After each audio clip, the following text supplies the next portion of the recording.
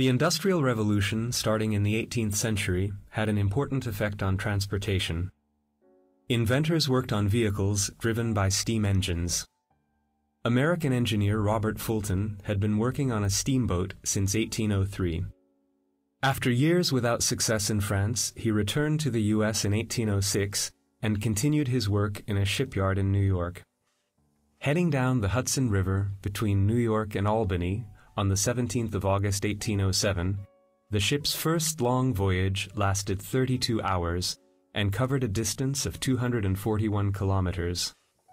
The Clermont was the first operational steam-powered wooden paddle ship.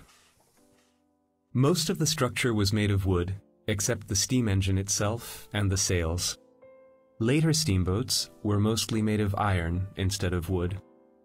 When we look around the deck of the ship, we can see the drums of the wooden wheels, the funnel for the boiler, the engine house, and the sails, as many of the first steamboats were reconstructed sailboats.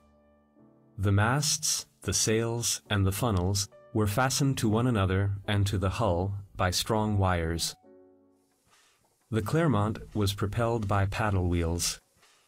The steam engine drove an axle with two paddle wheels attached to it outside the hull.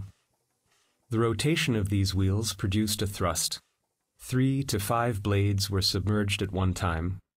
The wheels were as large as possible so that they produced a higher speed.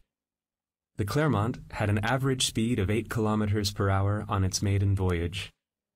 It was used for passenger traffic from January 1808.